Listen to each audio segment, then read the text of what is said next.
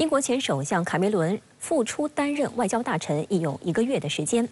近日，他在接受英国媒体采访时被问及中英黄金时代是否已经结束，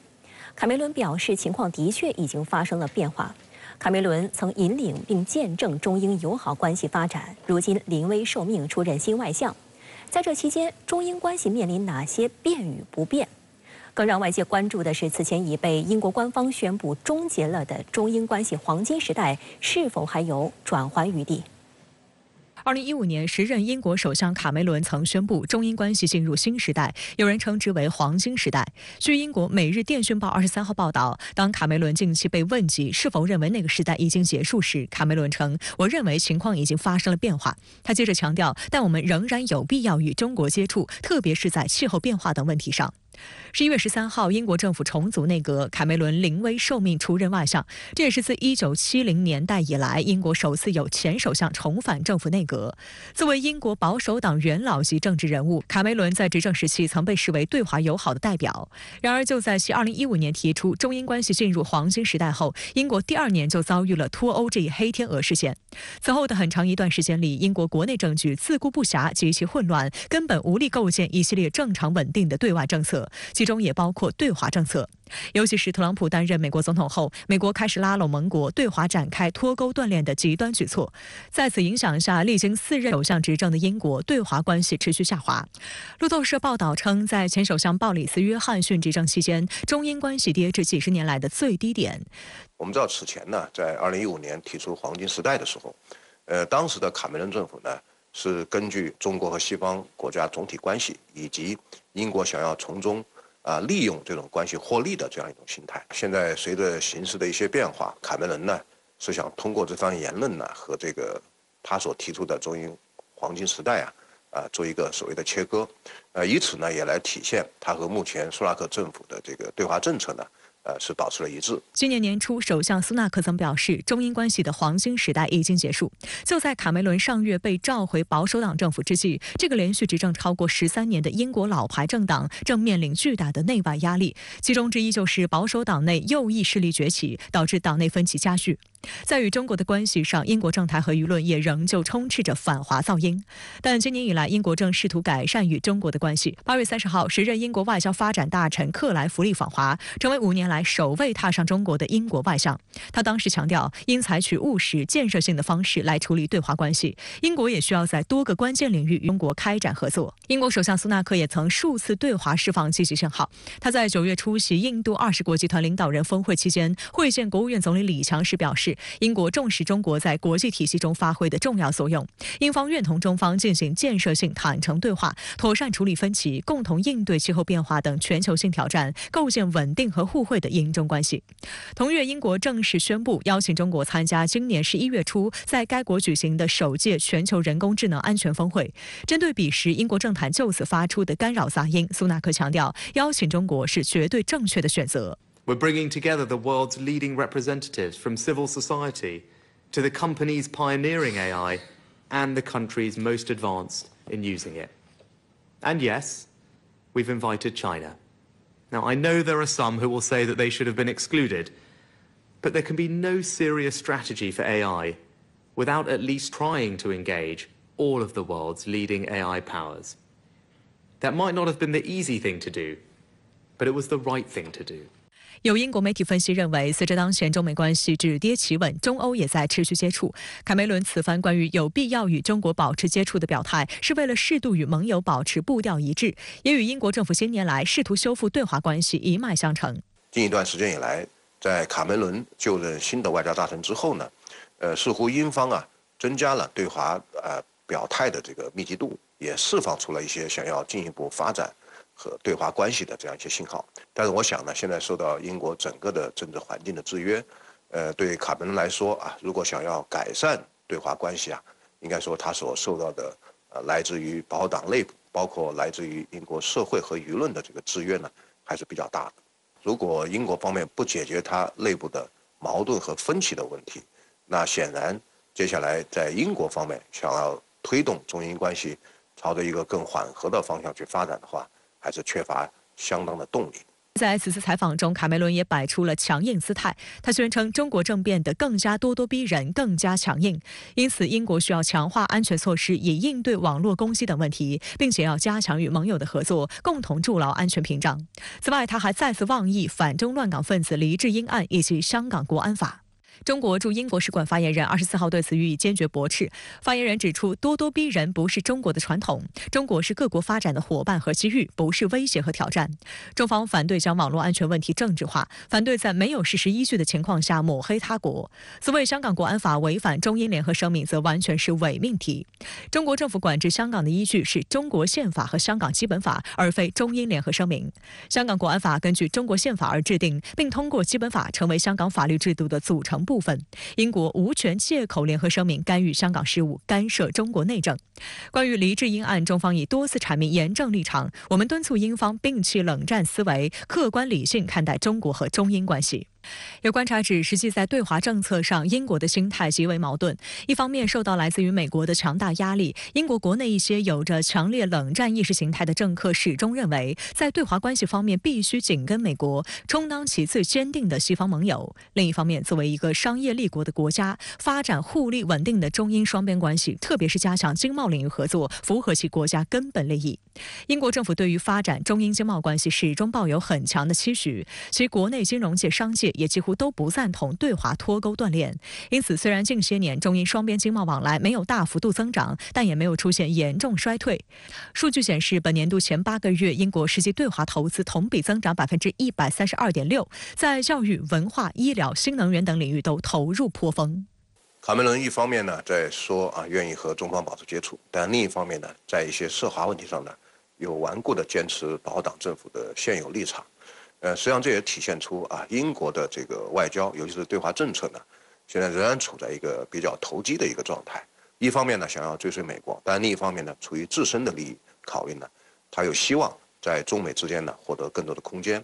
我想在这个背景下，如果英国方面不能够真正的找到自身的这个立场和利益的话，那显然这样一种分裂和摇摆的状态呢还会持续下去。在当前背景下，对于未来中英关系发展，北京外国语大学区域与全球治理高等研究院教授崔洪建向深圳卫视表示，只要英国方面能够破除意识形态迷信，真正从自身利益出发，而非盲从所谓西方价值观，中英关系就会有更加广阔的发展前景。相信英国的政治文化传统及其现实理性诉求，会为英国未来对华政策构建符合其本国利益的思路提供智慧支撑。随着这个保党政府进入了执政的最后阶段，我也相信英国方面在处理好了它的一些内部矛盾之后呢，会有更多的精力放在发展对华关系，尤其是推动中英关系朝着一个更积极的方向去走。当然，短期内呢，我想中英关系的主要任务呢，还是要避免这种双边关系呢出现进一步下滑的状态。所以接下来这个要尽量的恢复双方在各领域的对话和交流，回到一个务实合作的轨道上。作为新版防卫预算的一部分，日本政府正考虑给军用通信卫星加配监视功能，打算本世纪30年代开始部署。那您觉得此举和日本寻求获得先发制人攻击能力间是否存在联系呢？是这样的，日本政府是有这样的考虑，打算在以后这个大概2031年、32年发射的这个军用通信卫星上面去搭载这个用于监视外空的这种载荷。那么这个它的这个目的其实不是，就是说和这个地面没有关系，主要是用于强化它的外空作战能力。一个是掌握对方国家的这个卫星的位置，还有一个是掌握这个自己国家的这个看自己国家这个卫星有没有被别的国家的这种卫星攻击的可能性。所以说它实际上是在外空领域用于侦察的一个这样的一个载荷。和我们传统的说的是对地攻击什么的没有太大的关系。但是我们知道日本其实是有潜在的这种外空攻击对方卫星的这个能力，但是他们打的这个旗号可能是比如说扫除太空垃圾等等。因此未来随着这个时间的推移，如果日本政府认为他们希望拥有在太空硬杀伤敌方卫星的能力的话，那么我们所说的这刚刚所说的这个通信卫星所搭载的这个用于监控太空的这个载荷，实际上就是起到了一个侦察性的这个作用。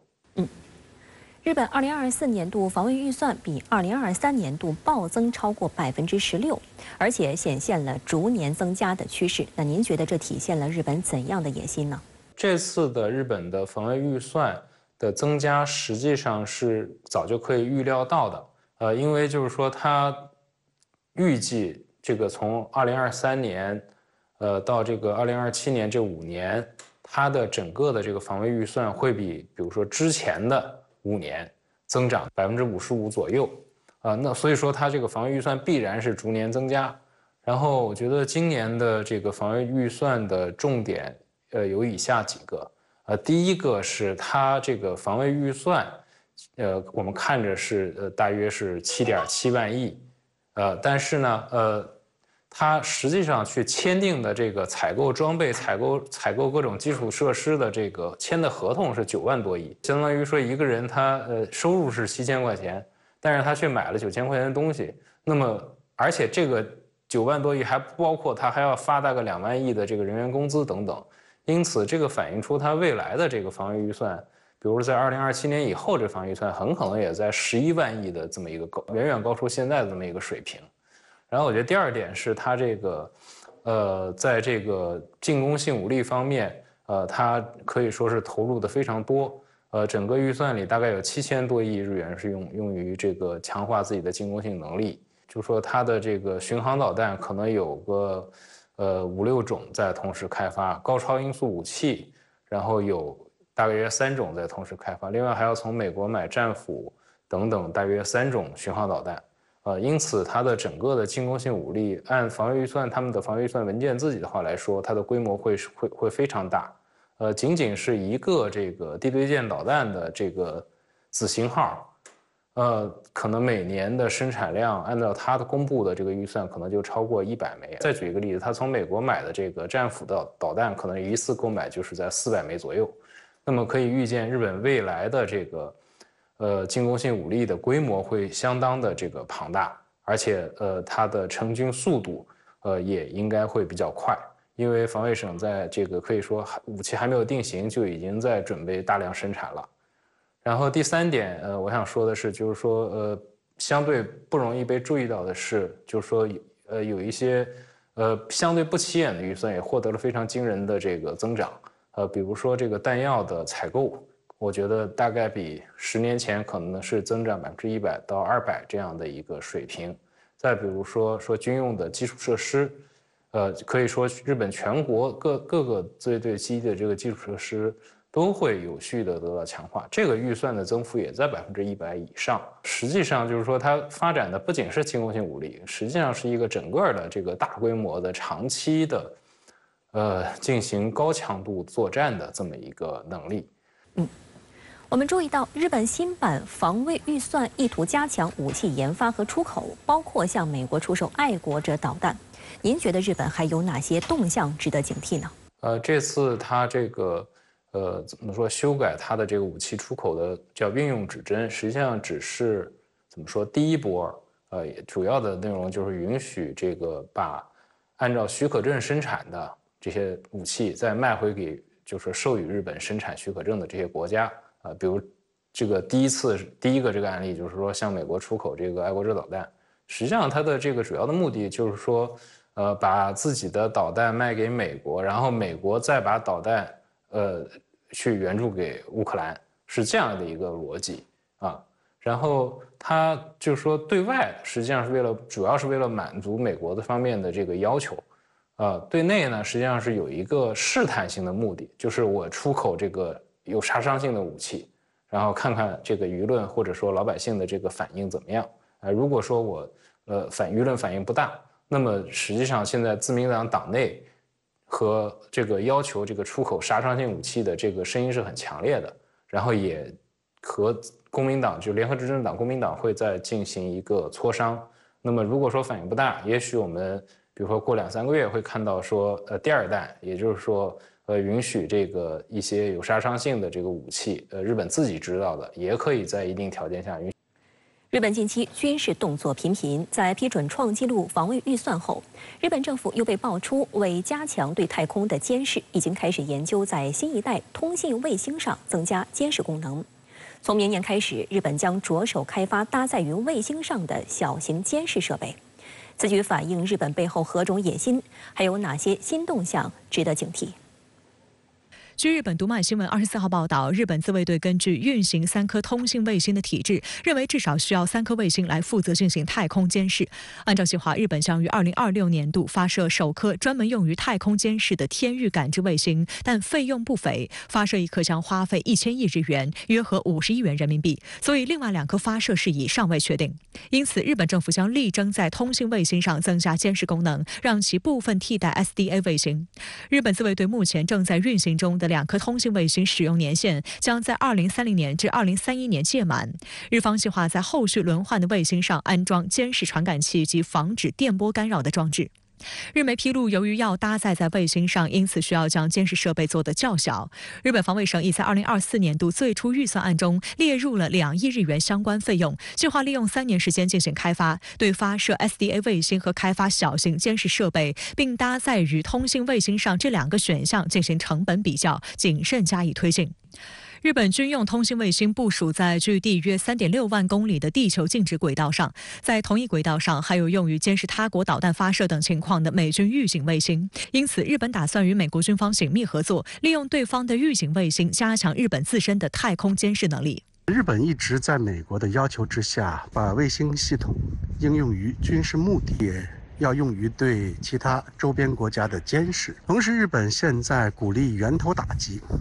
如果要做到源头打击，必须要对目标有比较详尽的认知，所以日本发展天基卫星监测体系也就势在必行。这本身就是在美国的要求之下来打造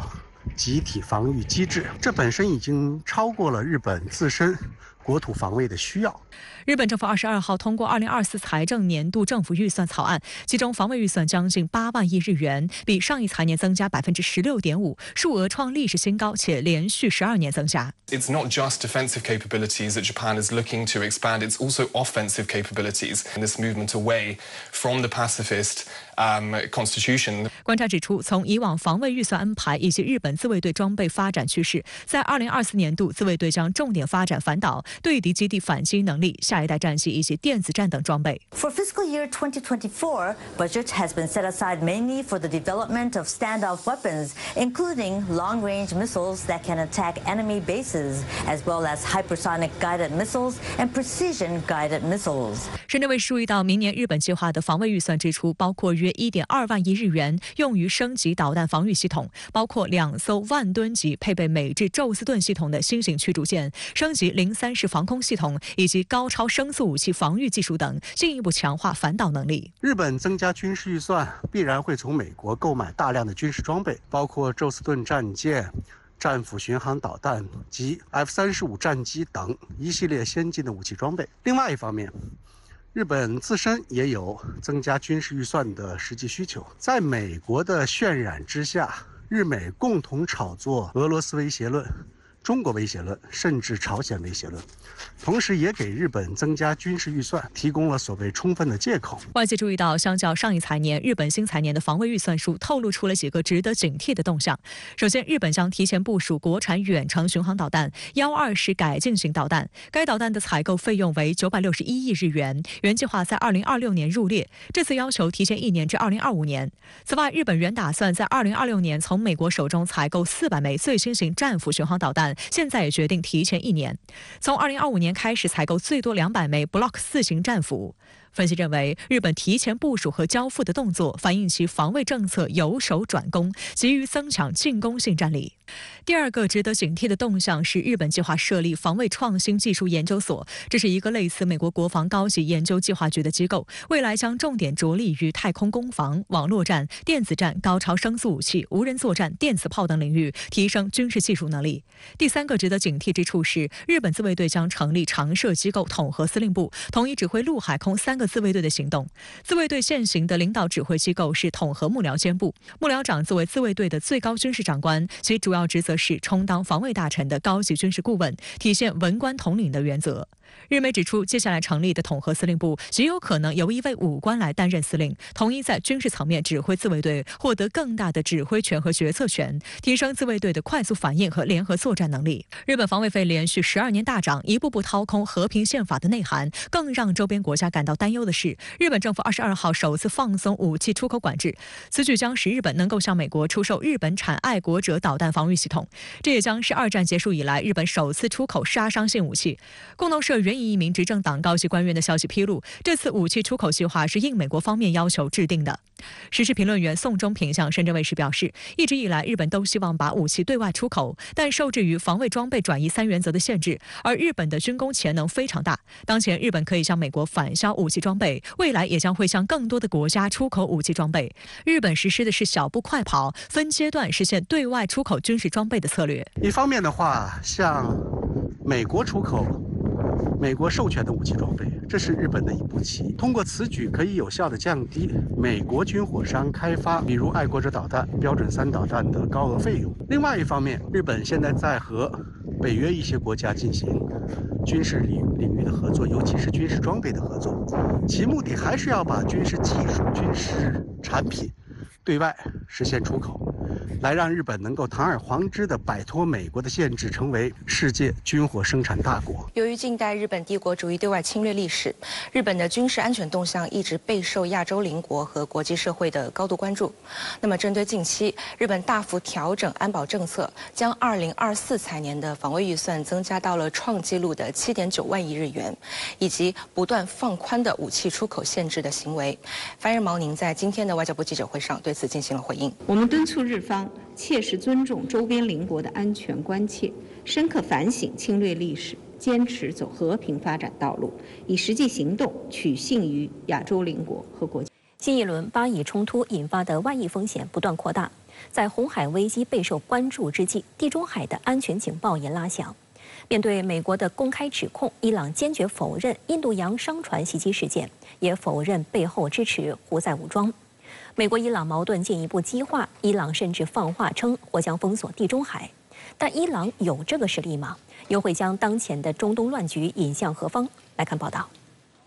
当地时间23号，一艘商船在印度西海岸附近遭无人机袭击，这是本轮巴以冲突后类似袭击首次溢出红海海域。事件发生后，美国将矛头对准伊朗，指控无人机从伊朗方向发射。当晚，伊朗外长阿卜杜拉希扬对美方指控予以驳斥，否认伊朗参与该起袭击事件。他同样否认幕后支持也门胡塞武装在红海的系列袭击。阿卜杜拉希扬表示，这完全是也门人为支持和保卫加沙而自行做出的决定。此外，伊朗副外长卡尼也强调，胡塞武装按照自身决定和能力行事。美方现在呢来炒作这个事情，实际上是有更深远的考虑，也就是想要继续渲染伊朗对这个地区形势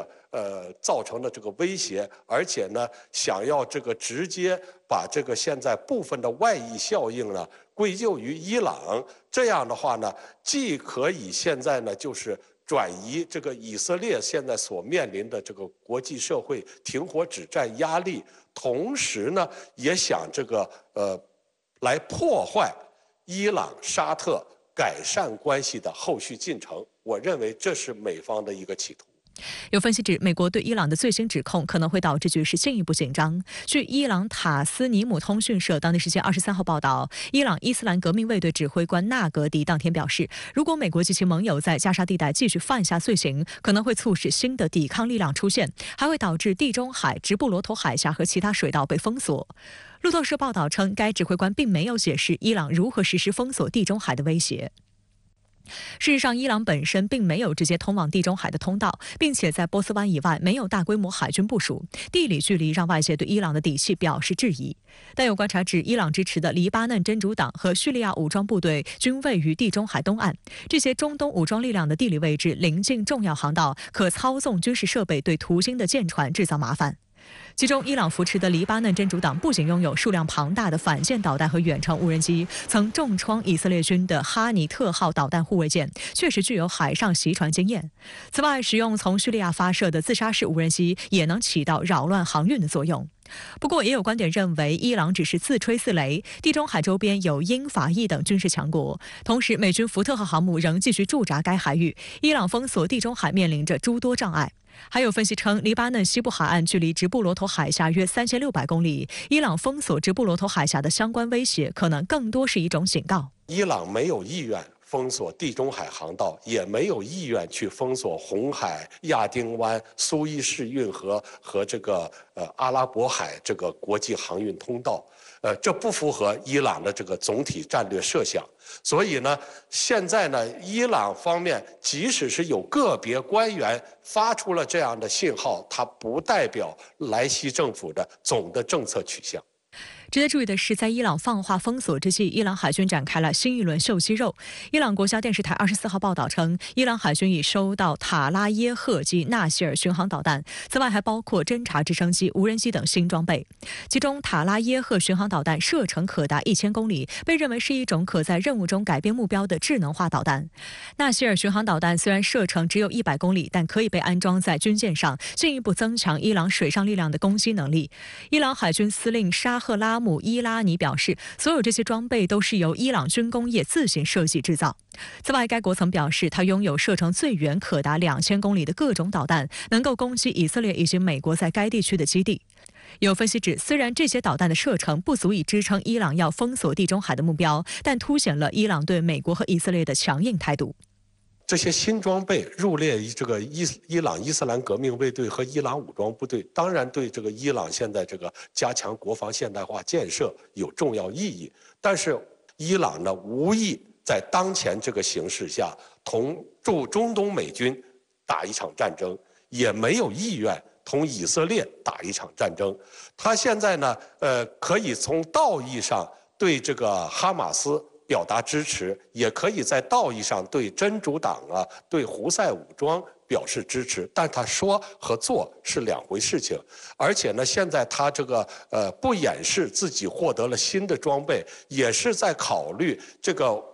我在不愿意卷入地区冲突的情况下，如果是美国或者以色列等方要采取这个挑衅性举动，那么伊朗是有能力捍卫自己的主权、安全和发展利益的。而当前已被多家海上安全公司列为航运禁区的红海，《华尔街日报》称，过去1周至少有33艘集装箱船改到非洲南部。英国石油公司、挪威国家石油公司等也被迫调整航线，航运运输成本正在被迫上涨，各国企业经济负担显著增加。外界普遍担忧，若红海航道及地中海海域的紧张局势进一步加剧，国际航运业将深受其扰，进而严重破坏全球供应链。若直布罗陀海峡被封锁，商船只能通过葡萄牙、西班牙、法国等西欧沿海国家卸货，并使用陆路交通进行配送，这将大大增加运输时间和运输成本。观察指，这些成本将通过市场传导给消费者，从而为全球经济运行带来风险。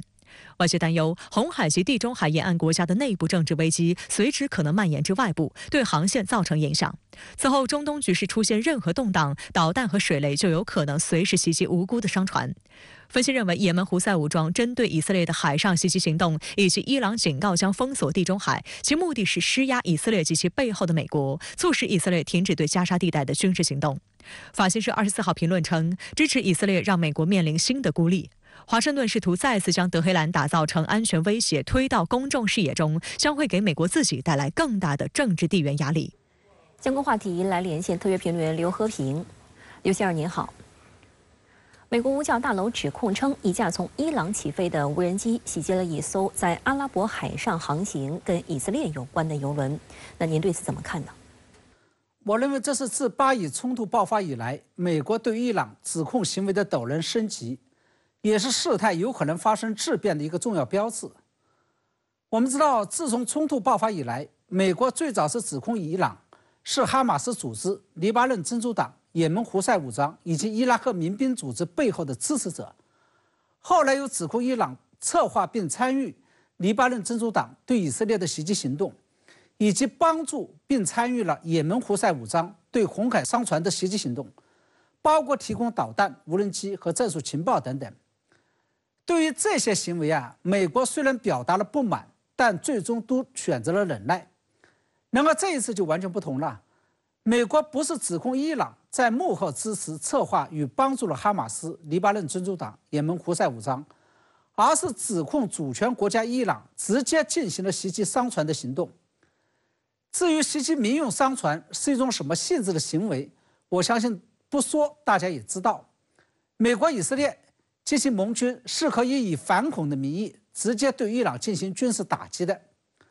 我想正是因为明白了这一指控性质及其后果，伊朗外长阿卜杜拉·希扬才会立即出面进行了否认，并且强调胡塞武装是根据自身立场做出的决定，伊朗从未命令该组织做任何事情，也不会命令对方停止行动。其言下之意就是，不是我伊朗干的，是胡塞武装干的，我伊朗也阻止不了胡塞武装。不过跟伊朗外长基于撇清责任的做法相反，伊朗伊斯兰革命卫队一名指挥官则发出了强硬的警告与暗示：如果美国其盟友在加沙地带继续犯下罪行，伊朗有可能会关闭地中海、直布罗陀海峡和其他水道。我不知道这是不是像过往一样，伊朗国内政界的温和派与军方的强硬派在这件事情上产生了分歧。但是假如伊朗军队真的敢这样干，那这场战事将会无可避免地进一步升级和扩大。那胡塞武装袭击红海商船，以及美国五角大楼指控伊朗用无人机袭击了印度近海商船，又会对接下来的巴以以及中东局势产生什么样的影响呢？其实表面上看来，胡塞武装袭击红海商船，以及美国指控伊朗袭击以色列商船的行为，似乎是可以报复一下美国、以色列，替最近一段时间以来被以色列军队打得异常狼狈的哈马斯出一口恶气。但是恕我直言，这种做法实际上是一种有勇无谋、只图一时的战术痛快，却不过由此而带来的严重战略后果的短视行为。大家知道，在巴以冲突之中，实际上是两条战线在交替进行的，一条是军事战线，由以色列军队与哈马斯在加沙地带进行，同时黎巴嫩真主党与也门胡塞武装在外围策应。另外一条则是外交战线与道义战线。虽然在军事战线上，以色列军队占据巨大的优势，但是在外交与道义战线上，以色列及其唯一的铁杆支持者美国却陷入了孤家寡人、众叛亲离的境地，甚至连美国的铁杆盟友日本和英国在这条战线上都跟美国离心离德了。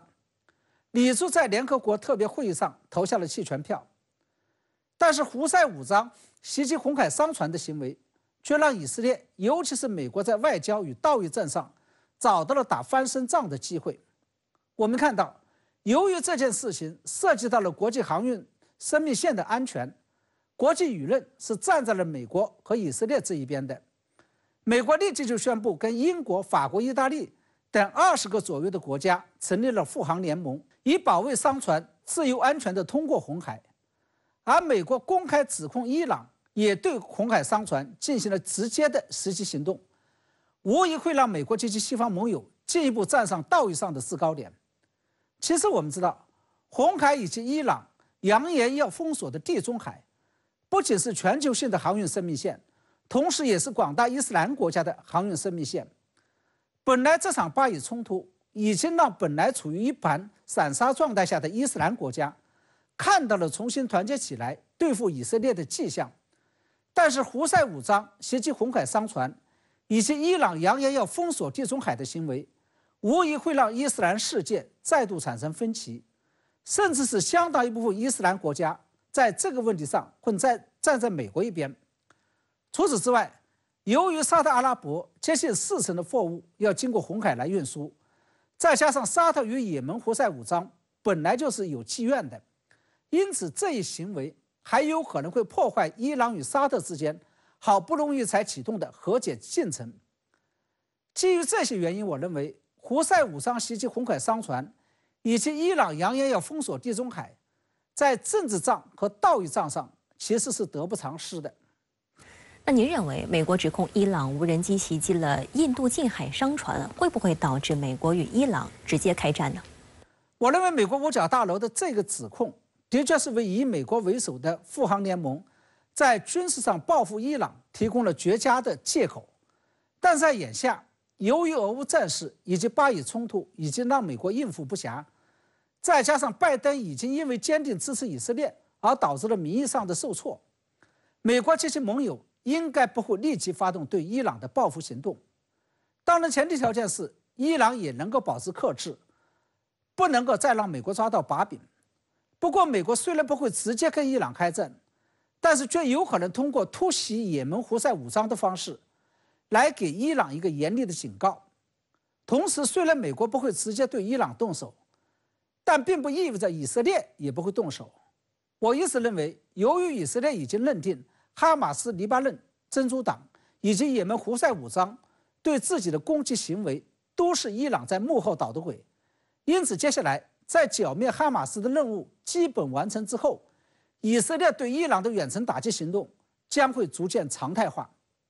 好的，谢谢刘先生在线与我们分享您的观点。2024台湾地区领导人选战进入最后3周，蓝绿白阵营周末各自造势拼场。侯友宜在台北凯达格兰大道上造势，柯文哲则在高雄举办造势活动，参与者不少，做足了气势。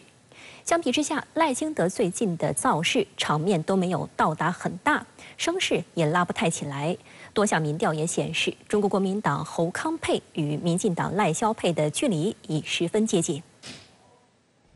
侯康配23号晚间首度在凯达格兰大道举办造势，现场喊出8万名支持者到场，人群簇拥到几乎是寸步难行。侯友宜喊出下架民进党，凝聚蓝营共识。人民的期待就是政党轮替期待，对吗？对。是我要和人民大家连条条绑做伙，政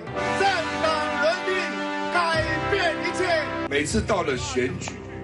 民进党就搞抗中、反中、恨中这一套，这套太简单了，老狗玩不出新把戏。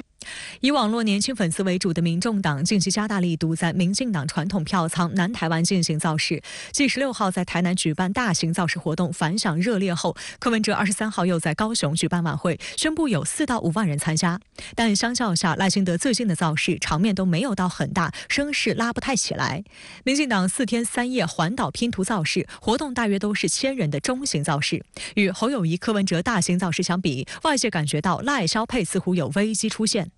距离2024选举只剩3周，多项民调显示，中国国民党侯康配与民进党赖萧配的距离已十分接近。岛内多份较有公信力的民调显示，赖清德的民调领先优势已压缩到5%以内。其中，美丽岛电子报的最新民调显示，如果当下投票，赖清德组合的得票推估会是558万票到576万之间，侯友宜组合的得票会在532万票到565万票。也就是说，如果现在就投票，侯康配在最佳情况下可能以约7万票险胜，而赖萧配在最佳情况可能以44万票的优势当选。这是两组候选人在美丽岛电子报民调中的推估得票区间第一次出现重叠。台湾有约1900万合格选民，数万票到几十万票是非常微小的差距，足见这次选情焦灼与惊险程度。这么接近，而且是一下子就可以分盘。分民调里面除了少数1份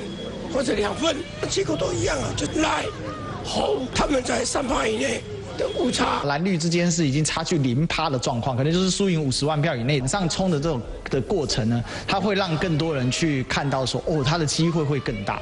近期最重要改变民调走势的事件，当属民进党候选人赖清德万里老家的赖皮寮事件。随着民众持续到赖皮寮拍照打卡直播，该地出现乱丢垃圾、乱停车等乱象。万里中福里居民认为生活被严重打扰，持标语抗议。而围绕该房屋是否是违建，赖清德竞选办公室还杠上了新北市政府。新北市地政局公布航拍照判定，现存房屋是2003年后新建的建筑，与周边的状况并不相同，也无关。赖清德竞选办公室则狡辩称是原地整建而非新建。这个在一般都市当中，我多盖一个阳台，多盖一个屋顶，这样的都市违建是不一样的。公务机关向来依法行政，有几分证据说几分话，请郭发言人不用再靠着泼新北市的脏水来硬凹，再多的抹黑都没有办法掩盖事实的真相。岛内政坛观察认为，赖皮寮后续冲击仍在发酵，加上蓝营狂打民进党政府政策买票，同样对赖的选情造成一定伤害，也是蓝营可追上的机会。赖清德老家的这个违建风波呢，其实给赖清德这次竞选呢，的确是带来了致命的影响，影响了民众对赖清德的观感，那么也激发了蓝营民众要坚决站出来，那么支持国民党这样一个对国民党的这个基本选民进行动员的这样一个效果，而且呢，也吓跑了一批就是所谓的中间选民，他们不再愿意支持赖清德，所以说民进党一定会想出一些歪招怪招，或者说这些所谓的传统的奥步来帮自己止血。我觉得这一点其实大家需要高度的注意。岛内舆论还关注到2024选战已迈入决战，赖清德4天3夜环岛拼图造势落幕，但赖清德所到之处虽有死忠者热情呐喊，但鲜少有年轻面孔，这已经成为赖清德的另一大危机。台湾《中国时报》观察，民进党1000人小造势活动拓票效果有限，与会者大多靠地方动员，年纪偏高，鲜少有年轻支持者自主到场，更出现重复动员、组织疲态，地方幕僚怨声载道。英国《金融时报》24号发自台北的报道也指出，20至29岁占了选举人数的16.2%，成为这场选举难以预料的关键。报道中采访的几位岛内年轻人谈论他们的看法，但此次选举似乎难以激起年轻人热情。先前，美国《纽约时报》也报道，沮丧的台湾年轻选民指许多台湾20、30岁的年轻人厌倦了地缘政治，渴望看到更关注自身需求的选举。他们忧心房价上涨、收入成长缓慢和职业前景受限等问题。很多人对民进党和国民党都表示失望。赖清德对台湾的年轻人是没有吸引力的，或者说岛内的年轻人根本就不喜欢赖清德，因为大家也知道，就是票投民进党，青年上战场，那么这个口号呢，影响岛内年轻人对赖清德的支持，这是。那么另一方面呢，还有就是说，的确这个赖清德他没有个人魅力。那么我觉得这是关键，因为毕竟赖清德这个人呢，性格比较执拗，那么从他的形象、言论，以及他的极端的言论看，他的确没有得到岛内年轻人的这种喜欢。我觉得这是个现实。2024台湾地区领导人选举将于明年1月13号登场，与此同步的还有民意代表选举，各政党的候选人眼下都卯足干劲儿，展开激烈角逐。近期民调显示，蓝营在民意代表选情维持稳定领先。岛内立法机构共有113个民意代表席位，单一政党需拿下57席才能达到过半的绝对多数。有台湾民调机构公布的预测结果显示，国民党有望拿下56席，已接近过半席次；民进党则为47席，民众党8席，无党籍2席。有分析认为，如果绿营继续执政，很可能面临朝小野大局面，这将对两岸等敏感政策产生牵制。倘若政党轮替，且蓝营成为立法机构最大党，则可能推进两岸谈判进程。目前看呢，台湾民意机构的这个席位呢，3党不过半的可能性极大，也就是说，国民党也拿不到半数，民进党也拿不到半数，当然了，民众党更不可能。那么这种结构呢，实际上有利于对民进党的这个未来假定啊，如果他执政的话，那么有利于对他的这个制衡。台湾著名导演黄朝亮的电影《邯郸》将于2024年1月5号在大陆院线正式上映，也是开年首部在大陆上映的台湾电影。25号下午，电影在深圳举行点映活动。导演黄朝亮来到现场与影迷交流创作心得，并同深圳市民一起畅聊电影背后的台湾地区习俗炸邯郸。电影《邯郸》由黄朝亮执导，胡宇威、郑仁硕等多位台湾演员联袂演绎，曾获台北电影节11项提名，在丝绸之路电影节、北京国际电影节、两岸电影展上也均有展映。片名取自台东地区每年元宵节的传统习俗炸邯郸。炸邯郸其实就是炮炸邯郸爷，由男子赤裸上半身扮演邯郸爷，头上裹着黄色头巾，站在神轿上环游街道，接受旁边众多炮手扔来的鞭炮洗礼。这样一部充满台湾浓浓的特色的电影，能够在大陆上映，表示大陆的电影市场越来越能够接受多元包容的题材。这个对于两岸电影的交流也是一个里程碑。然后大陆的观众可以给我们肯定，这样也有帮助于两岸未来在电影上面的合作跟交流。因为这部电影本身它就有两岸的合作。电影于2019年在岛内上映后好评如潮，拿下当年台湾贺岁档的票房冠军。5年后，邯郸将在龙年春节前于大陆上映，正好对应片中炸邯郸习俗的时间段与氛围。觉得有一些风俗的习惯，其实不管在广东还是各地，其实都有一些属于中国文化的一些东西那慢慢了解到，其实炸邯郸是一个风俗习惯，也是我们中国传统的一个元宵佳节的这样的一个习俗。值得注意的是，黄朝亮导演同时受邀担任2023第6届海峡两岸及港澳无人机航拍创作大赛评审。他也期待在未来和深圳的电影市场能碰撞出更多火花。我来到深圳当这个评委，我才发现，哇，在大陆这边的航拍的技术远远超过台湾。那还好，台湾擅长的可能也是在内容的细腻度上，所以我一直认为两岸的电影创作要尽快的多多合作。